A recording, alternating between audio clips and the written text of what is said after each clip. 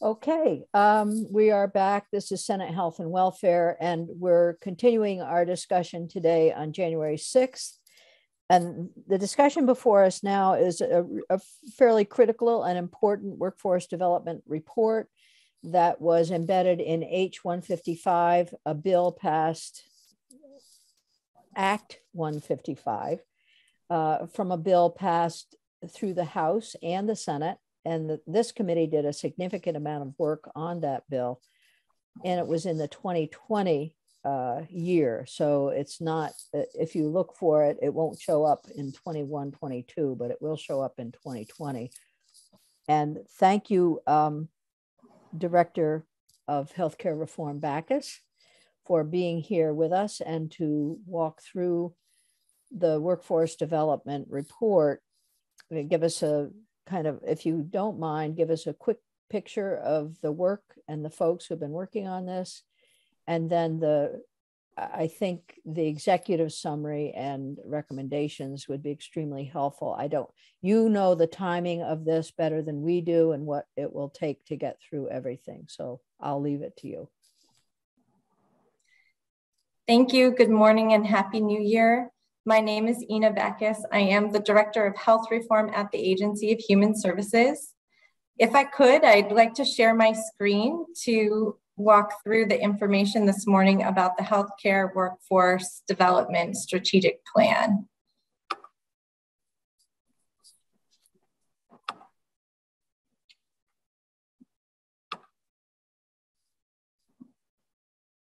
And let me just see if I can adjust my settings here so that you're able to see the slides. Can you put it on a full screen like a slideshow? Yeah. Yes. From beginning, you've got it. Yeah, that's good. How does that look to you? Good. Okay. I think we can see you've got your next slide up as well. And I don't know how you get rid of that one. Or you can, I think there's a place you can click underneath the first slide and no, those are your comments. It's a change in the display settings at the top. Yeah. Oh, there it is. Yeah. Thank you. That's why we have Aaron. I think you want that one. If that one doesn't work, try the other one. There we go. This looks great. Thank you. You probably have heard that we use a Teams platform, and so I'm not so used to Zoom. I appreciate your patience. For the agenda this morning, I think it's important to review the primary charge for the Healthcare Workforce Development Strategic Plan, as well as the process to date regarding the plan.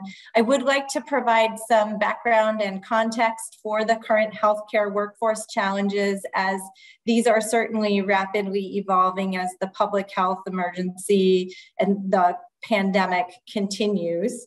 And finally, to review with you the recommendations that we arrived at with the advisory group that informed the Healthcare Workforce Strategic Plan.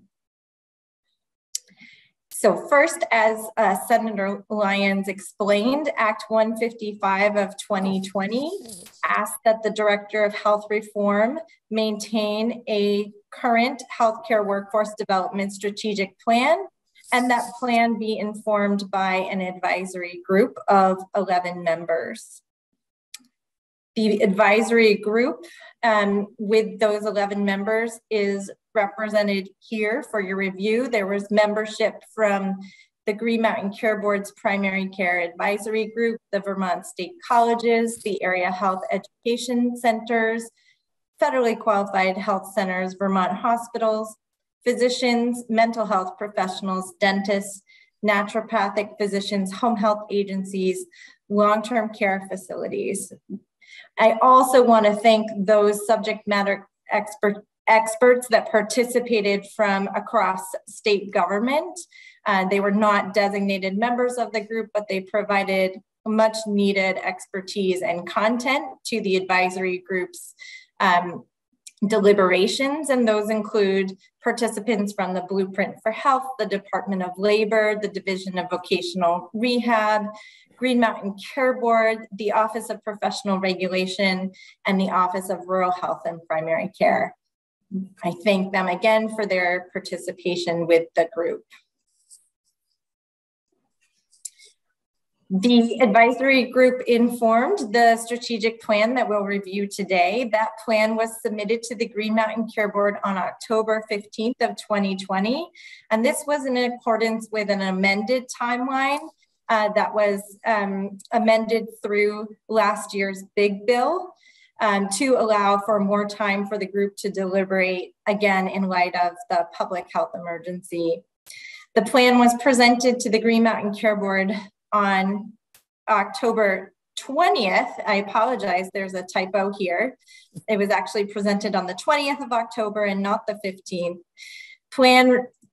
Then with feedback and public comment, there were some revisions that were presented to the board on November 12th, and it voted unanimously to approve the November 10th, excuse me, and it voted unanimously to approve the plan on November 12th. Was that in 2021 or 2020? Oh, goodness, it is 2021. Thank you. Okay. All a mistake here. 2021, thank you very much. It would be very prescient if it was in 2020. I wanted to provide some current context for the healthcare workforce challenges that will serve as a background for the recommendations in the report. As you are aware, we're experiencing what has been termed the Great Resignation for the workforce on the whole in our country. This has been prompted by the pandemic. Americans are quitting their jobs in record numbers. The U.S. Chamber of Commerce reports that employers in South Dakota, Nebraska, and Vermont are experiencing the greatest challenges as the total jobs available outnumber the total workers to fill them. And importantly, unlike past recessions where the healthcare sector saw jobs growth stable and continue to grow, in this recession, the healthcare job sector is falling alongside jobs in other sectors. And that is, at least in recent history, unusual to see. And of particular concern as we are, as you all know, confronting the COVID-19 pandemic. Here in this chart, you can see that healthcare, that health and human services employment in all sectors is below what it should be.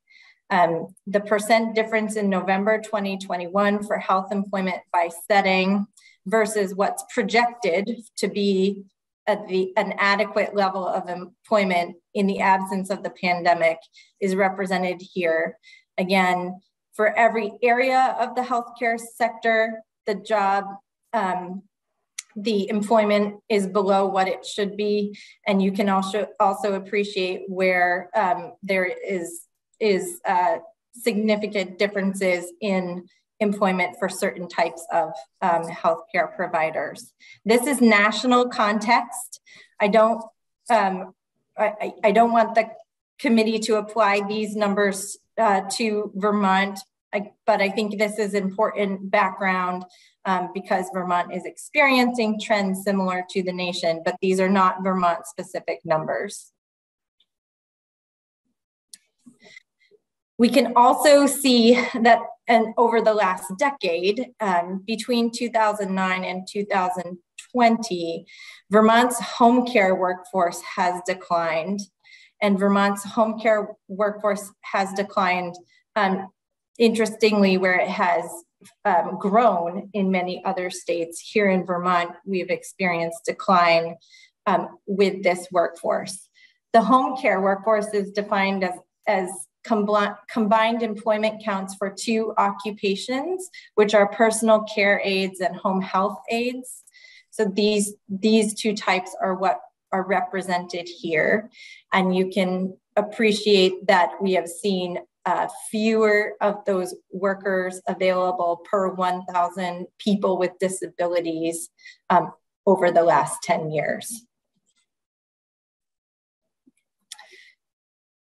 In order to maintain Vermonters' access to healthcare services amid this unprecedented shifting in the employment sector, health providers are relying on traveling staff. Traveling staff from staffing agencies are necessary in order for continuity of operations and to provide high quality care. But those traveling staff do come at a cost that is multiple times more than the cost of employed staff. From hospital fiscal year 2020 to projected 2021, the Hospital Association reports that the use of travelers has increased 26% from 270 to 341 positions, while hospital costs associated with the services have increased 50% from 50 million to 75 million. And similarly, skilled nursing facilities expenses for traveling staff have also increased in this time period.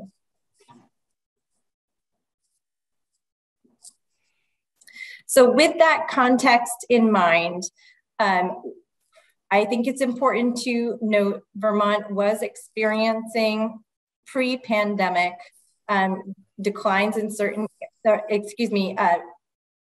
workforce challenges in certain areas. This is information that was reported by the Rural Health Services Task Force and is also familiar to this body, but that has been exacerbated by the global health pandemic. The Workforce Development Strategic Plan makes recommendations to address challenges with the healthcare workforce in a number of areas. These areas include recommendations for financial incentives, education and training, recruitment and retention, regulation and strategies for regulation to invite more participation in the workforce, the practice of providers in the workforce, and federal policy.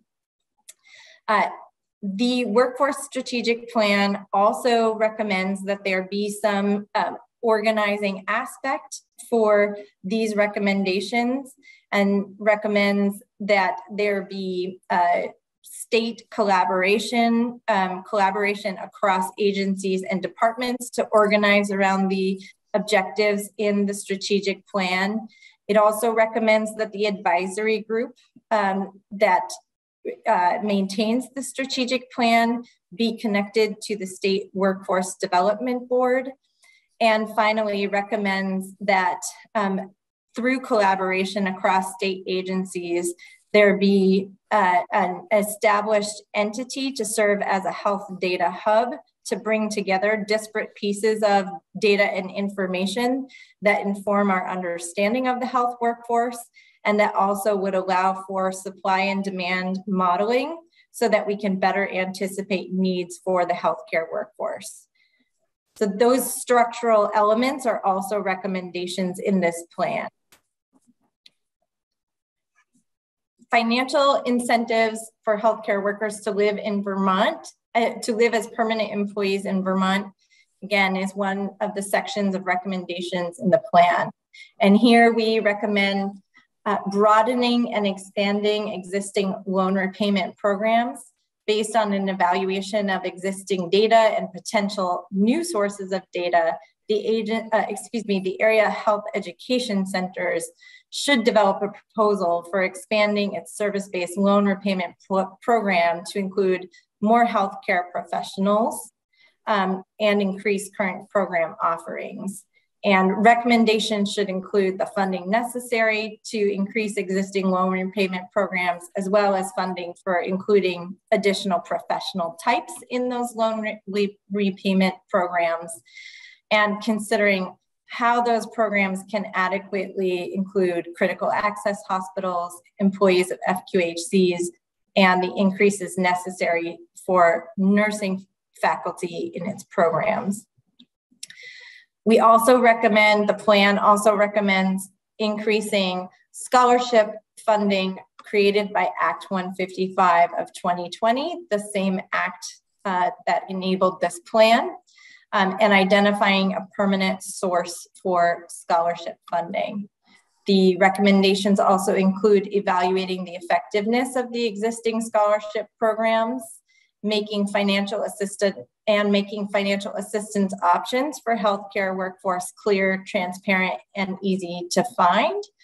And the plan recommends elevating VSAC as the wayfinder for information about healthcare education, financial planning, scholarship, and service opportunities. We also recommend in the category of financial incentives, promoting permanent healthcare employment and residency in Vermont with financial incentives by revisiting tax incentive proposals.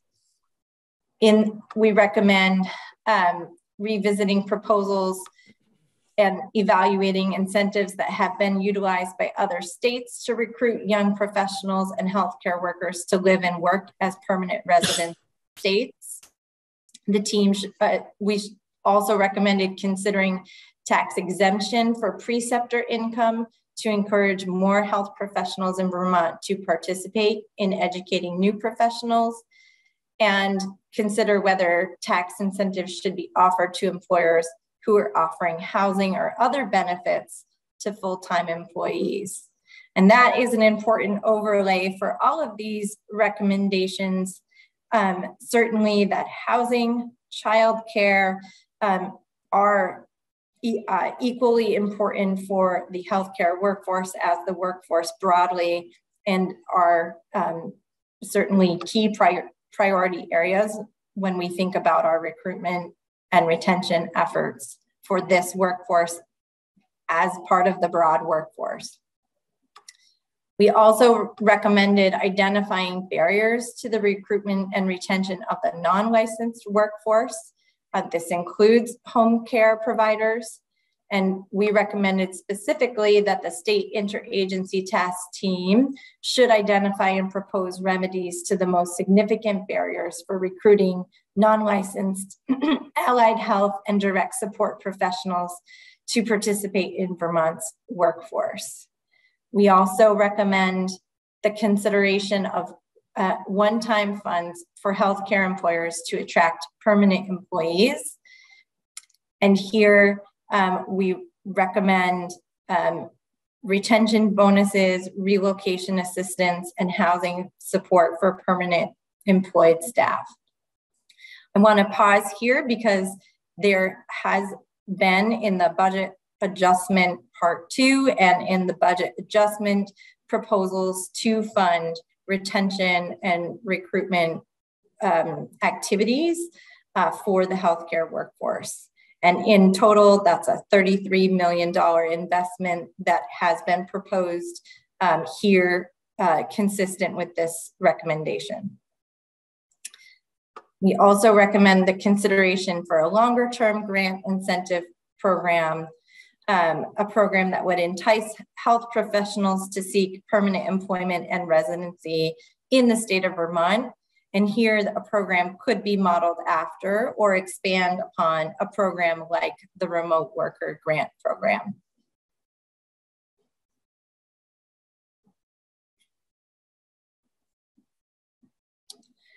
Moving next to the group of recommendations that are focused on education and training to strengthen the healthcare workforce. The first recommendation is to increase enrollment in nursing programs. We recognize that there are barriers to increasing enrollment in nursing programs, and the advisory group recommended further work on this issue to be facilitated by the Office of Professional Regulation, and to include the schools of nursing and the clinical sites and healthcare organizations working together to establish a preceptor model of clinical training so that opportunities for student nurses could be maximized so that the required clinical time could be realized, and that the work group would consider preceptorships across the care continuum, including home and community-based settings. The work group would also evaluate any gaps in compensation between academic faculty and practitioners, identify possible solutions, and make any further recommendations necessary, including funding. This working group would consider how nurses transitioning to retirement could be incentivized to work as nurse educators, and the working group would identify any additional barriers and recommendations for increasing enrollment in nursing programs.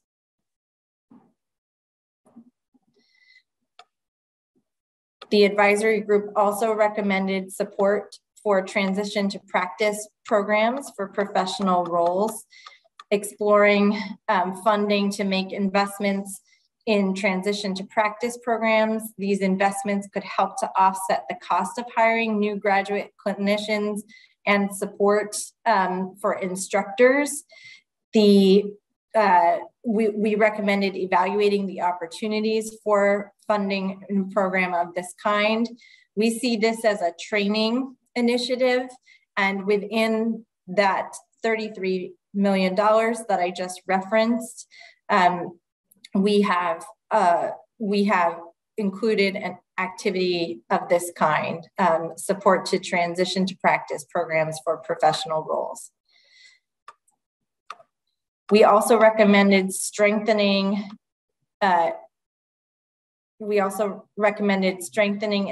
incentives for preceptors for all professions.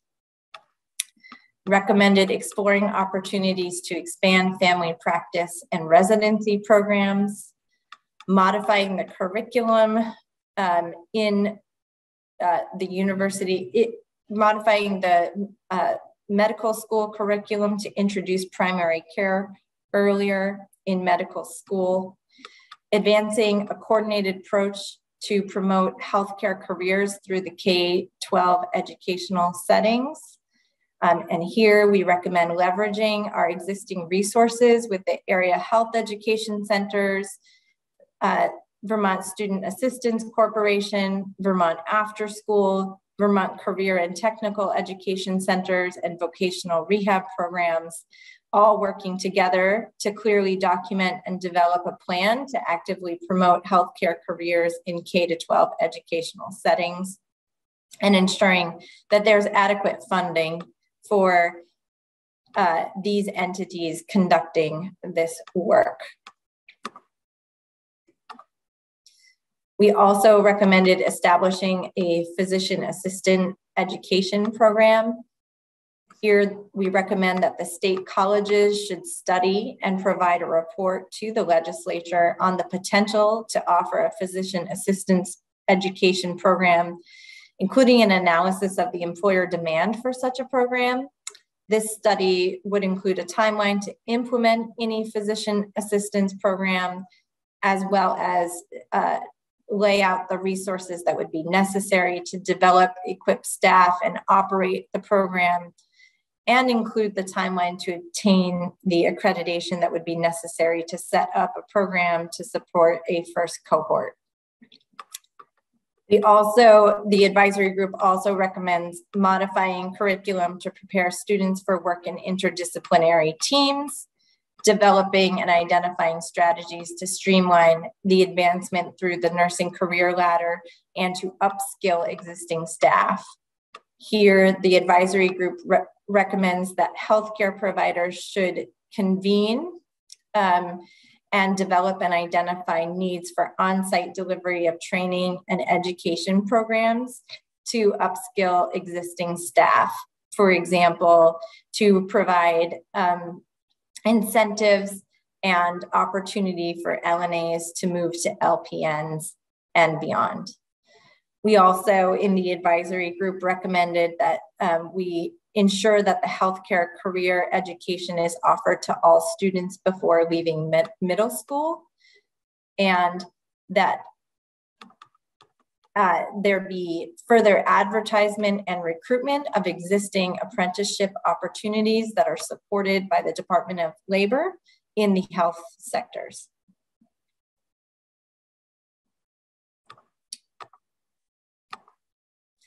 Moving now to additional recommendations for recruiting and retaining health professionals to work as permanent employees in the state of Vermont. The plan recommends inventorying and highlighting state programs that support recruitment and retention of health professionals.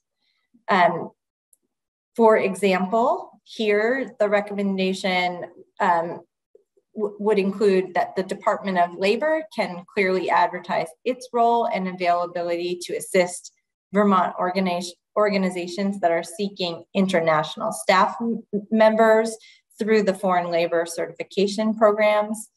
Also recommending here that the Department of Labor can promote the apprenticeship program, as just mentioned, and also its efforts to recruit current or former armed forces members with healthcare training. We also recommend modifying or expanding programs that support living and working in Vermont for all folks coming into the Vermont workforce broadly, certainly, and where appropriate, to highlight particular opportunities for healthcare providers. These strategies would include highlighting and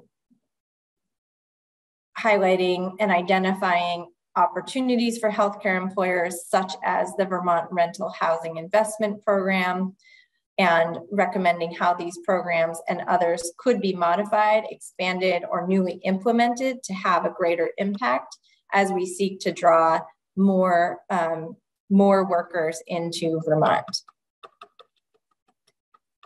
We also recommend, the advisory group also recommends a marketing campaign to promote healthcare careers in Vermont, and to do so by capitalizing on existing incentives to live and work in Vermont, and also capitalizing on existing platforms and modalities for recruiting and for elevating Vermont as a place to live and work largely.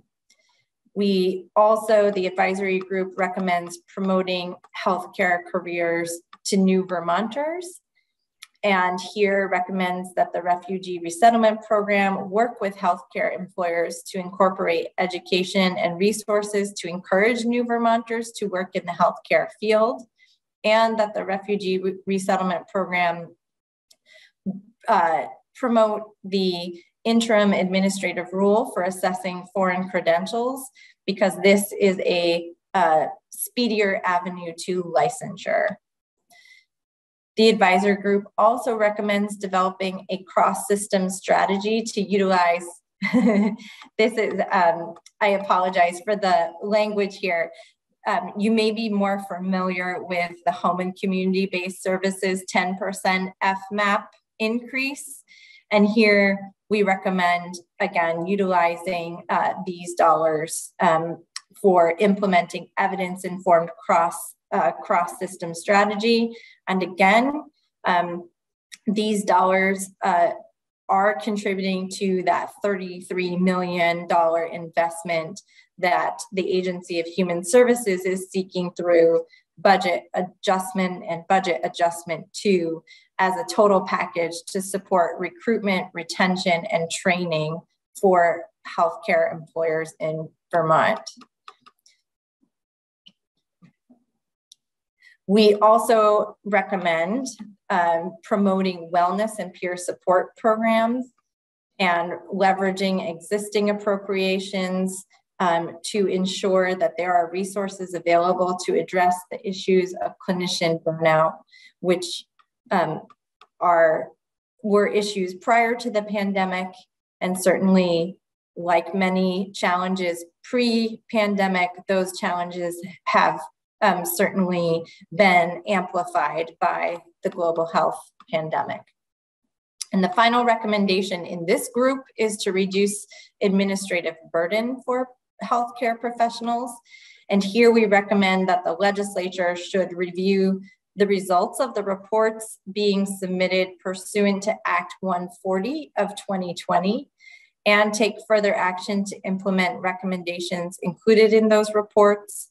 The reports call for a review of how electronic health records can better streamline prior authorization, how the all-payer ACO model can align and reduce prior authorizations, and ask for an analysis of DVHA's prior authorization waivers and updates on commercial payers and their implementation of the Gold Card pilot programs to reduce administrative burden.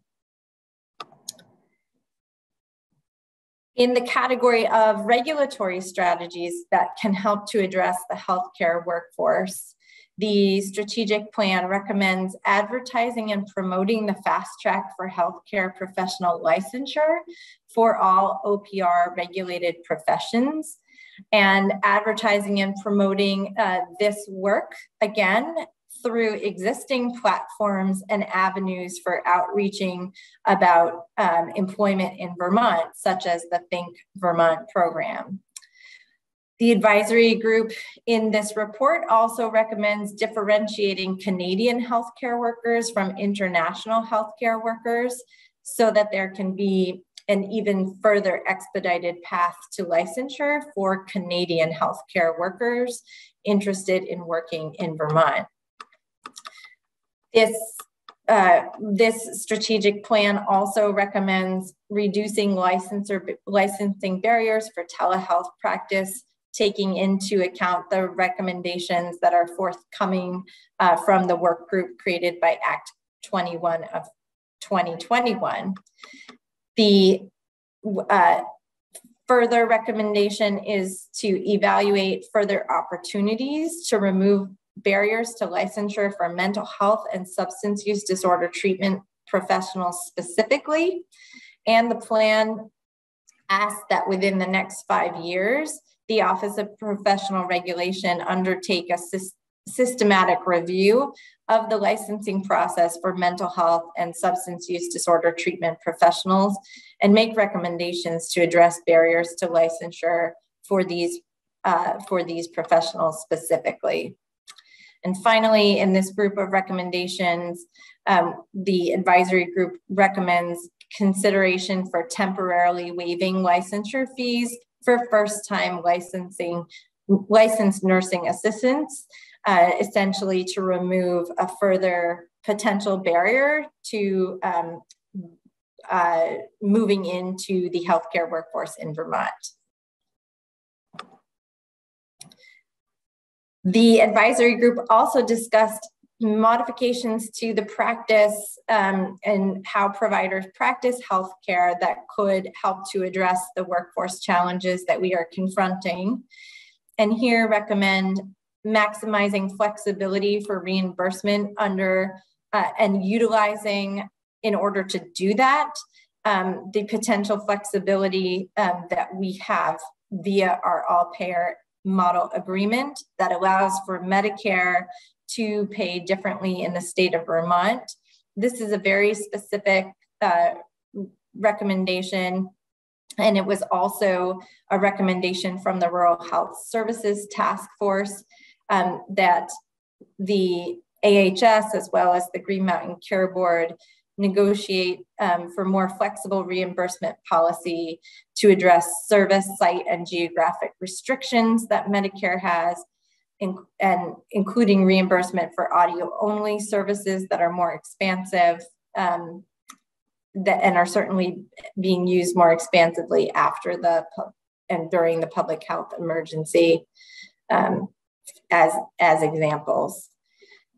We also recommend developing commercial reimbursement models for audio-only services, expanding telehealth coverage, making telehealth billing requirements clear, and establishing a statewide telepsychiatry program in emergency departments.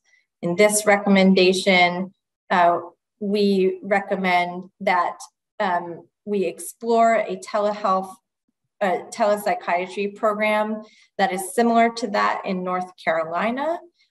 North Carolina has a statewide telepsychiatry program that would help treat and divert psychiatric patients that seek care in emergency departments.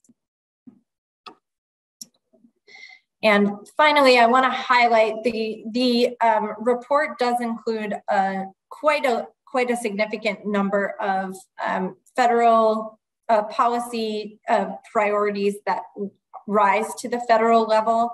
But I'd like to highlight specifically today the advisory committee's recommendation that there be federal action and support for strategies that would minimize the increasing trend toward travel staffing. This trend, as I highlighted earlier in my presentation, is resulting in unsustainable cost increases for healthcare employers. We, in the report, recommend exploring anti-poaching provisions that would be directed at travel staffing agencies. At the federal level, exploring price gouging prohibitions and reforming federal tax incentives where that are beneficial for the traveling staffing and traveling staff. Healthcare organizations have a very difficult time competing with these staffing agencies due to the federal tax benefits. These benefits include non-taxed housing stipends, non-tax per diems such as meals and incidentals, and non-tax travel reimbursements. And certainly the recruitment and retention proposals that have been brought forward to date do recognize the environment for healthcare employers to recruit, train, and retain permanent staff has become much more competitive. It's become much more competitive between the states and the nation that are working to attract and retain healthcare staff during this pandemic and this unprecedented time of healthcare workforce decline. And as well, states competing with one another and employers also competing for staff with these staffing agencies. That concludes my overview of the Workforce Development Strategic Plan. And I'm happy to stop screen sharing or however thank you so much, Ina. There's a great deal of work in this, and the the advisory group has done an exceptional amount of work. It looks and somewhat an extension of the work from our previous rural healthcare task force and some of the other conversations that we've had in the legislature, but it's a huge step forward, and thank you for bringing this to us. So I think it would be helpful. I have one question on the last screen before you take your screen down, and that is the federal tax incentives that are there. I guess if we were to step out and put some taxation on these things at the local level, that would put us out of step with the rest of the country, and then we would lose. And if we put restrictions on our traveling staff, regardless of nurse, we hear mostly about nurses. If we put restrictions on them and said for every amount of time you spend as a traveler, we look for a commitment as a resident, something like that, then it puts us out of step with others. And I'm questioning whether or not you and the administration has reached out to a coalition of states to begin to build a pushback on the traveling staff and on traveling nurses, because it's going to take a critical mass to make that happen. Now, for me, I have former students who have become traveling nurses, and they do exceedingly well, but it is not, at this point, it is undermining our healthcare resources. So The question I have for you is was there a discussion about any kind of regional or broader statewide connection to look at reducing numbers of travelers, by reducing the payment scale, whatever? Thank you for the question. I'm fortunate to be able to connect with several national healthcare organizations. I think you're familiar with the National Academy for State Health Policy, for instance, as well as Millbank Memorial Fund. And through those avenues where I am fortunate to be able to participate in discussions and to share information, I have shared with the National Academy for State Health Policy this workforce development strategic plan. And I do know that is an area that others, particular to traveling staffing agencies, other states have also come forward to bring this issue forward. What next steps there may be, I think is still an open question, but I have used those forums that, again, I'm fortunate to have the opportunity to work with to bring this message from Vermont and to seek out whether or not other states are experiencing these issues, and they are. Yeah, they sure. Yeah, they are. Oh, why don't you take your screen share down? We can come back to it if we need to. We also have this on our iPads, so this is helpful. So just to continue with the thought on multi-state initiatives, I know a lot of this might be on the shoulders of VAS, and having those folks get together with their counterparts in other states, or have the national organization come up with some policy on travelers that would help Vermont. It's not going to help Vermont if we step out all alone. So and I would think probably, I'm thinking that some of the VAS folks are listening on YouTube, and they'll probably tell me they can't do this, but it's a difficult time. I get it, but having some coalition building outside of our borders would really help. So committee, this is a long report, and I don't know if you've had a chance to read the entire report, but I would recommend that you do that. And there are some very tiny places where the legislature has some recommendations, knowing that all of this started legislatively, and we feel a strong obligation to continuing our work and responsibility. I do have a couple questions, so I'm going to go forward with those, and then if other folks have questions, and we'll get into some discussion, I hope. The interagency task team that you've talked about, and then merging with the workforce development board, seems like a very good idea. My concern is that that's something that is an administrative step. And if it happens administratively, then we know that administrations change, and we might lose that. So my question is, was there discussion about having that task force be embedded in statute, even if for a short period of time, to ensure that this work continues? No, we did not. The group did not discuss that particular question. And certainly the coordination effort, I think, is one where we are, among agencies and departments, particularly having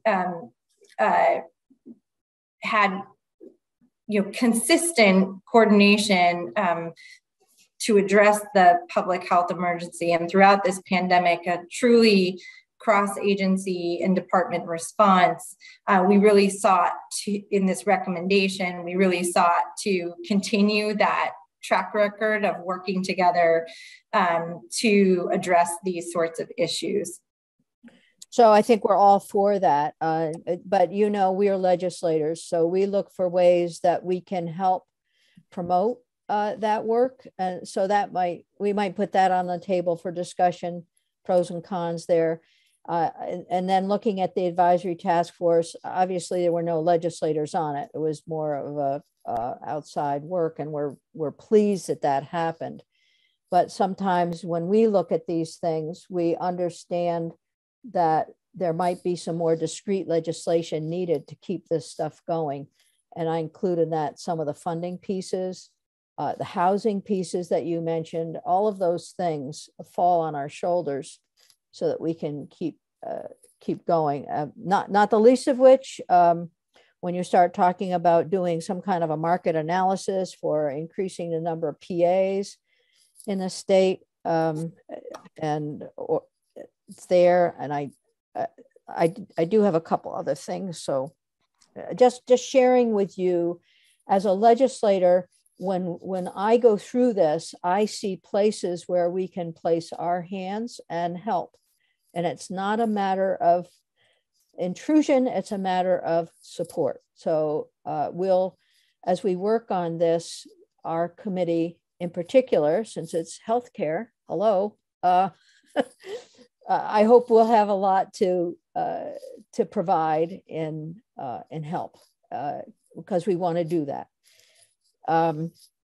And some of us have a long history of experience in the healthcare environment, and in particular with the work that AHEC is doing, and then with programs at the collegiate level and others. So we'll be working on that. I do have a couple questions. I noticed in there that that the data indicates in the report itself that and we know this, there's been a drop in our primary care providers in the state. At the same time, we've seen an increase in PAs. And the recommendation is to have a PA program in the state. I find that really important. I myself worked to build a PA program a long time ago, and it didn't happen, but maybe this time it will. But the Education Committee and the Health and Welfare Committee can work together on this with our state colleges to ensure that some kind of a clinical placement program is there. But it's not going to happen if we don't have the primary care offices. So your recommendation on increasing primary care incentives is absolutely key, and building greater primary care presence in the medical school curriculum is probably key. And I'm pleased that Charlie McLean was on the advisory group, so that message perhaps will get back to the med school. We don't legislate the curriculum, but we can make recommendations. And that's for all of this whole area. We want to make people available to do the teaching and the conditions available, but we can't say teach X, Y, or Z. Well, maybe the Education Committee wants to get involved with that, but Senator Hooker, you can we can do that. I'm really glad that you're bringing these points out, Senator Lyons, because it occurred to me as we were listening to Ms. Backus that we've heard all of these points in various parts of our legislative lives, and it would be important for us to know exactly where we can affect the change. So looking forward to that. I really like the idea of highlighting healthcare careers in elementary school, and all the way through. And, there's a lot that we can do. So, and that's a question I had. And Senator Cummings, you're next. I got it. As you're going through, and obviously elementary, middle school, by middle school, you need to have something. Extracurricular activities is critical for careers in earlier ages. But the question I had is, there's a lot in here about healthcare, and there is a mention of DAs and a substance use disorder and mental health, where for me, the continuation of a strong healthcare environment, it goes into counseling. And so our job in here is going to be to look at mental health and substance use disorder folks, as well as the PAs and the PCs and so on. So can you talk a little bit about any conversation that you had around mental health or substance use disorder counseling, or extending even into the recovery or other areas?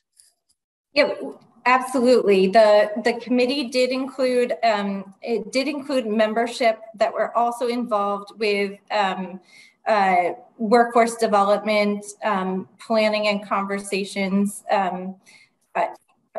focused on the designated agency workforce particularly. So we had that cross-pollination of membership in the committees, in this advisory committee and the designated agency focused workforce work group.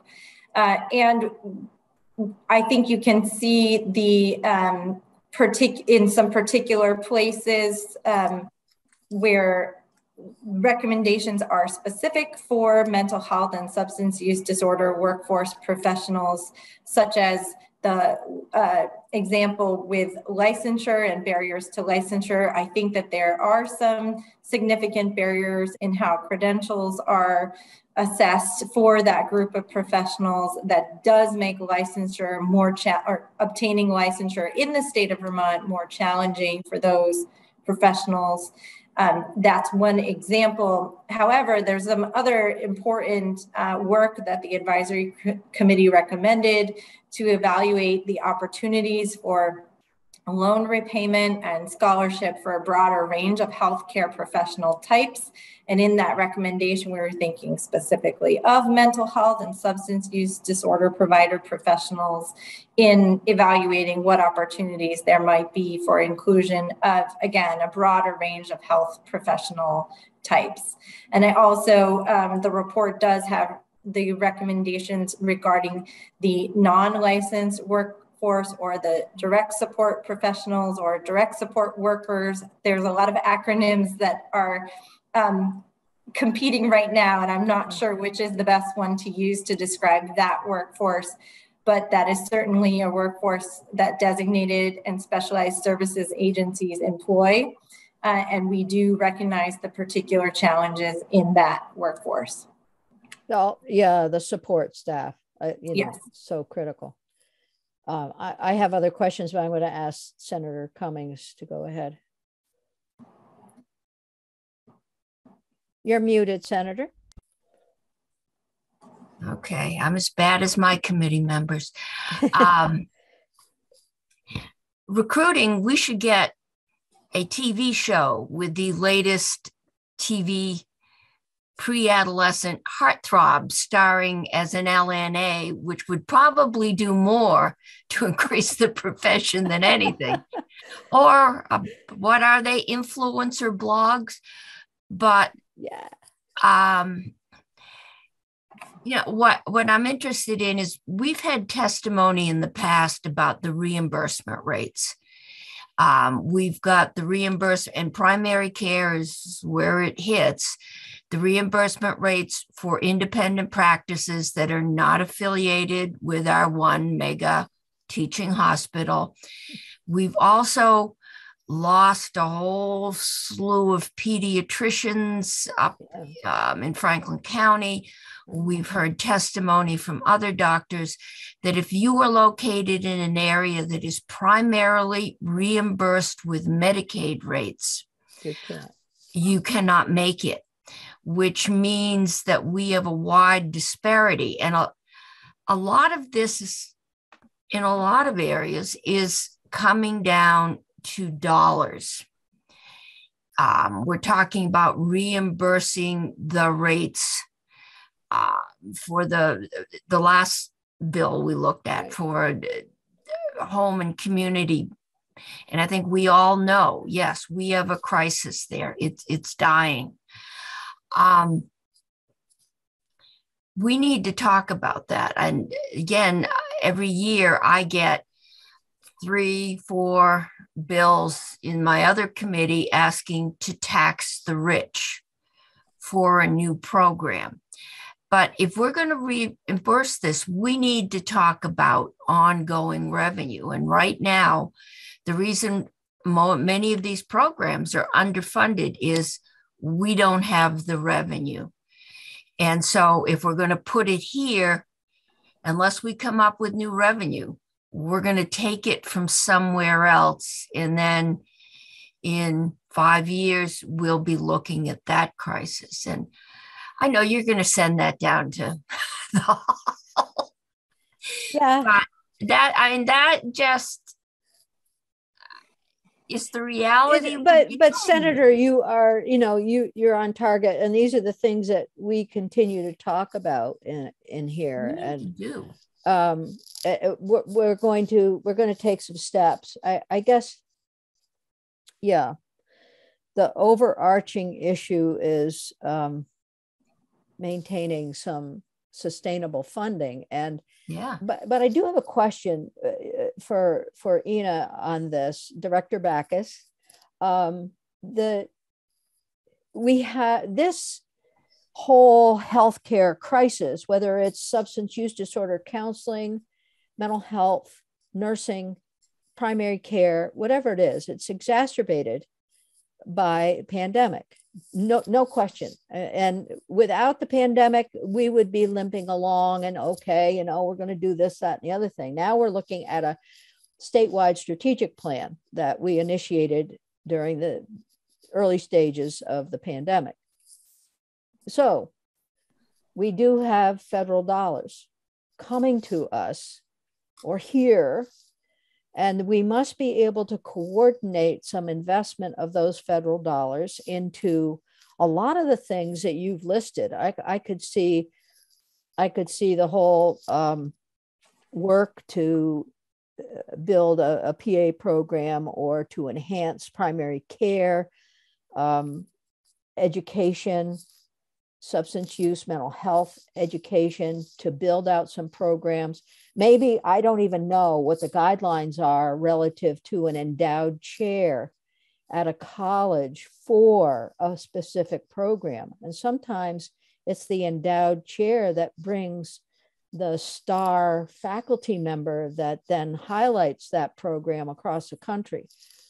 So my question is, have you looked at ARPA dollars and maybe strategic and creative ways of using those dollars?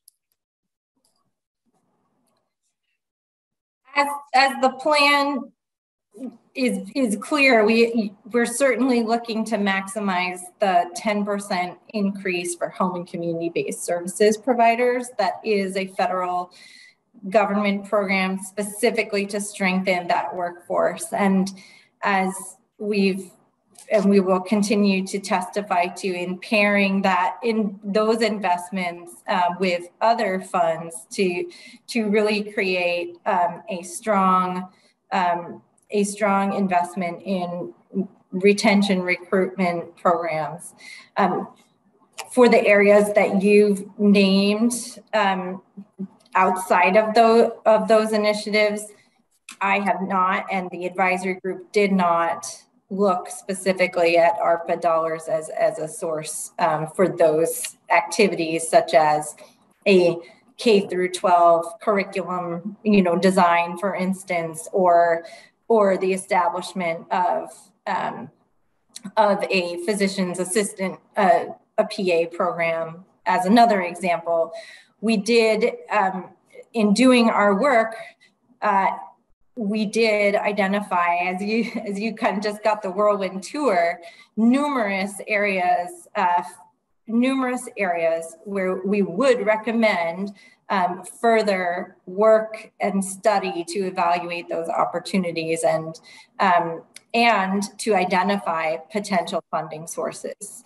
The plan is clear in a number of areas that the groups that would be doing the work to evaluate the need would also be evaluating potential funding sources.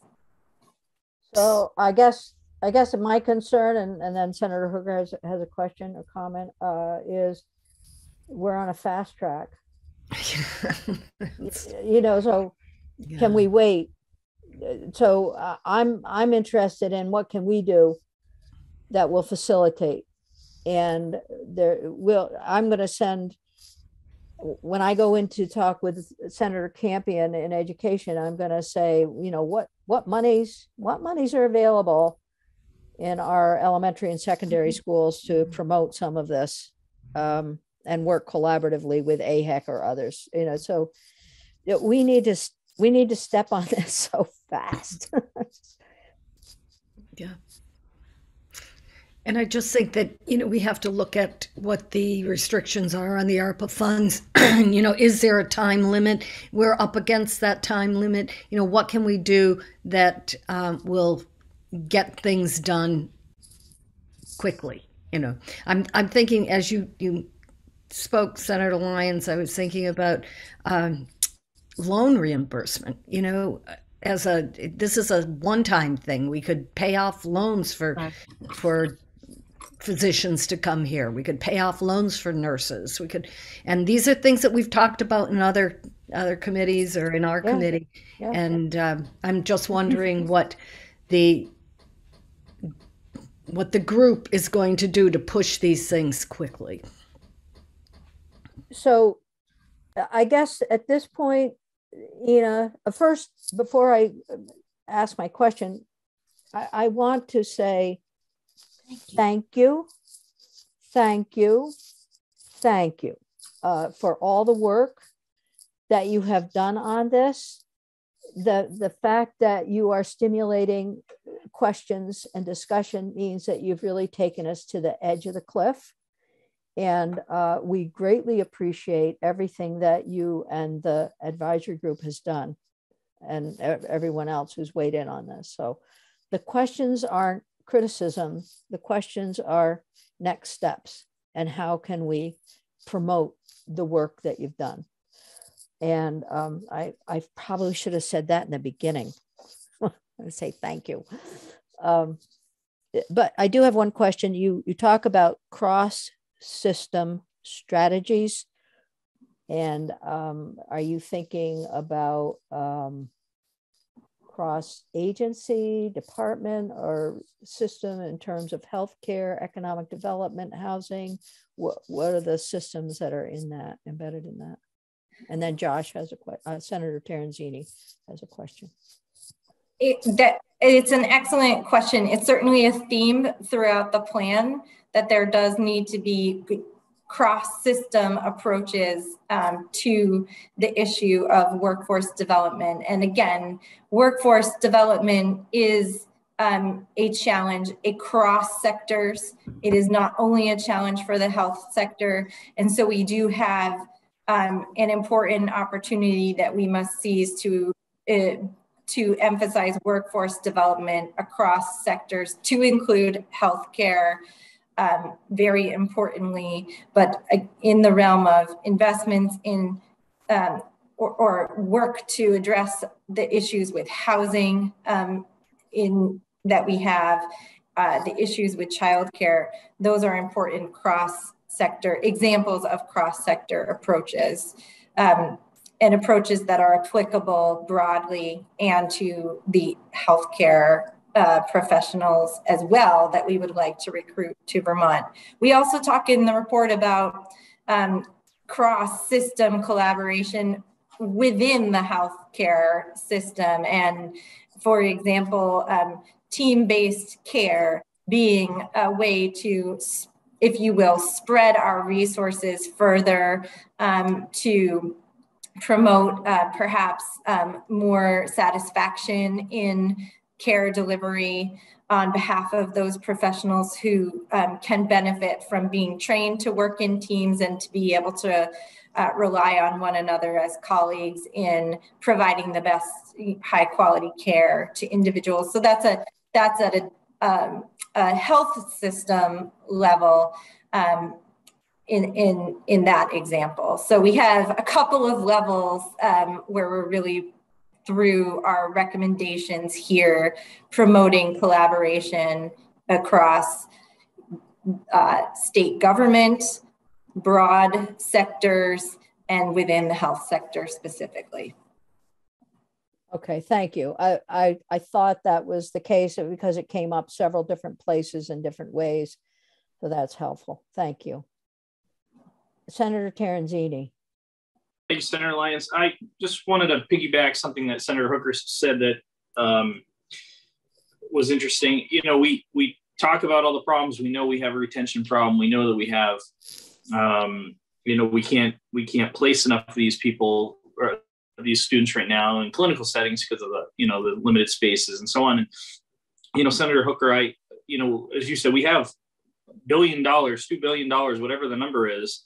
And, you know, maybe it's something that we have a committee bill or whatever that says we want, I don't know what the number is, pick a number, $5 million, $10 million, whatever the number is, set aside specifically for the repayment of student loans or the promise if you come here a nurse or you open your medical practice for the next 10 years, we'll pay your licensure fee. We'll do something to incentivize you to come here, because whatever we're doing right now, and I don't mean us, but I mean whatever we're doing collectively isn't getting the job done. So food for thought as we sit here.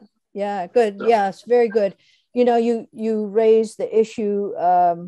We do have our Act 6 work before us, and the other laws that we put into place, and so that will be our kind of our short term. Let's get this work going. But then we also talked yesterday, and we'll continue to talk about the workforce issue as some longer term stuff. So I think the Act 6 falls into the category of telehealth, telemedicine a little bit, and maybe we'll look and see if there's something we can add there. But then our longer term bill that we hope to get out before the end of the session, we will be putting some of this in. And your suggestion is a good one, well taken. And I know AHEC has done incredible work on loan repayment. So the expansion of that's suggested in the workforce report dovetails with what you're suggesting, Senator Terenzini. Good. And then the other one that I was pleased to see was the recommendation around the EHR, the Act 140 electronic health record. And can you just elaborate a tiny bit on that one? Is that possible, or we can wait and get more testimony? Kenny, we're on the floor, aren't we, 10 minutes ago? No, today's Thursday, Senator. That's right. It's 1. Tomorrow right. It's 10. All right. Okay. I'm good.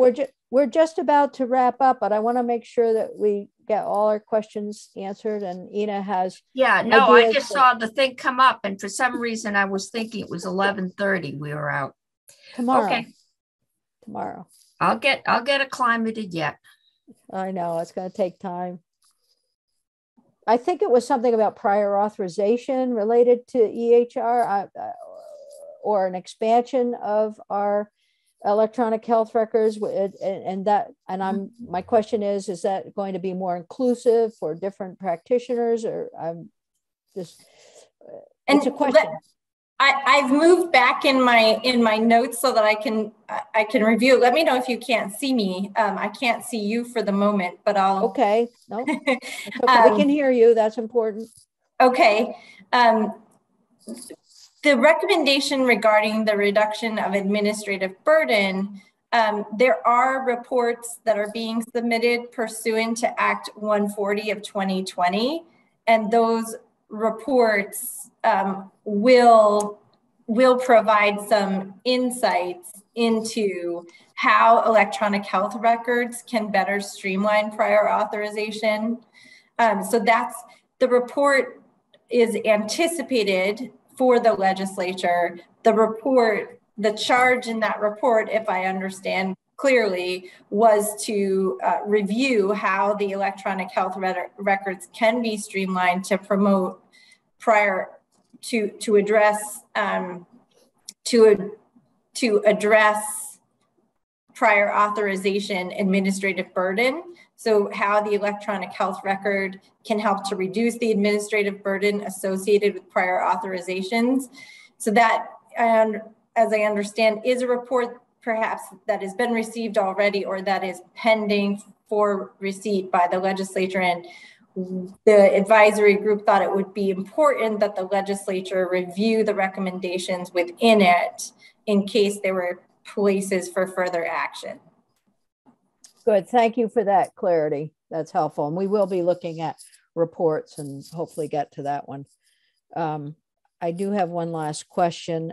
That is, as the group was going through the whole improvement through the higher ed or any educational programs, knowing that there's a lot there. I mean, there's certification programs or tech ed programs, all of that work, and that we've been interested in the past. But what conversation was there about enhancing the remote learning environment for some of these more specialized areas? Did the advisory group consider whether remote learning could be an avenue for persons to gain education training? And I listen, I know that it's being used for, I know that some of the master's programs at NVU are totally online. And I know that CCV is very much of an online environment. They're stepping stones, and to what extent other programs and higher ed institutions are utilizing remote. I know we've heard how difficult it is for high school kids, but there might be some advantage for technical schools and others where there's certification, including childcare, to remote into a clinical placement. So I'm just wondering.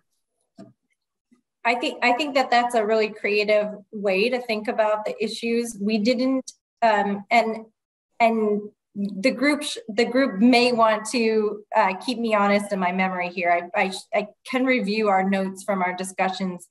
It's not occurring to me that we had that specific discussion, but one thing that we did discuss and we did highlight as a future area for consideration was whether or not simulation experience could be a way for people to gain critical clinical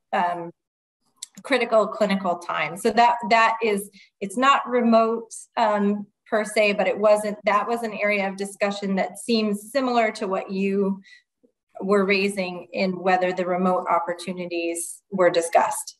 Right. I do think that remote simulation is not a bad idea. And of course, it depends on what you're doing. You're not going to be doing surgery that way, but telemedicine started with some pretty hands-on stuff. But so just a thought, and this is something we might be talking about and exploring. And as you and your team are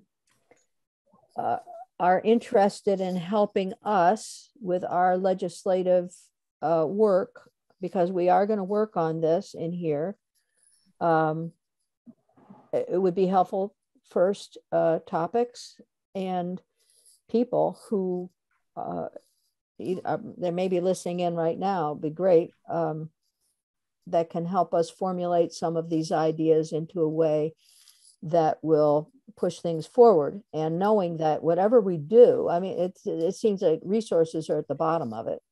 So whether it's loan repayment or expansion of a program somewhere. So we look to you for your recommendations on who we can have in to help us on workforce. As I said before, Act 6 is in front of us. We'll continue our work on that. We'll be formulating a committee bill. Either we or the House Healthcare will be doing that. And then we will be formulating a newer long-term bill. And I see workforce as being a part of that. We might use a bill that we currently have in committee. We'll just see, how that sugars off. But your insight and help with this will be very valuable.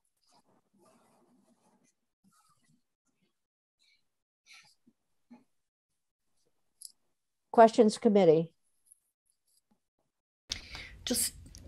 Just one comment, and I don't know if it belongs here or in education, but an increase in apprenticeship programs, I think, is really critical. Not everybody goes through the traditional schooling to learn skills, and that's across the board. I mean, whether it's the trades or healthcare, LNA, stackable credentials, all of those things that we need to talk about so that we can encourage people and help people to get through to gain the experience they need to increase our workforce. We could use our little CEU bill to do that. And then send it to education. Yeah, okay. Whatever it takes, Senator. You know it. Okay. And we could use a dental bill to do some of this. I mean, there's a lot. All right. Any other questions for Ina? All right. Thank you so much. We appreciate your time and the work that you've done on the report. And this is just the surface of the report. We'll start diving in a little bit and putting together some thoughts, and we'll rely on you for your help in doing that. So thank you. Thank you as well for your thoughts and recommendations and your feedback. All right, terrific.